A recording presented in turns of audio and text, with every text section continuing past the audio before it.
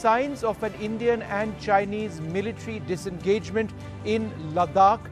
If this is to take place, this would be a huge breakthrough. At this juncture, we are reluctant to use that word because we've seen some indicators of progress in the past and then nothing eventually happens which is substantial. But the Chinese military have officially released a statement from their military spokesperson, the Ministry of National Defense, and this is what they say. The Chinese and Indian frontline troops at the southern and northern bank of the Pangong Lake have started synchronized and organized disengagement from the 10th of February, in other words today. This move is in accordance with the consensus reached by both sides at the 9th round of China-India Corps Commander level meetings which took place a few weeks back. So that's what the Chinese military spokesperson has actually said. There is no response from India as yet. However, our sources are not denying these reports.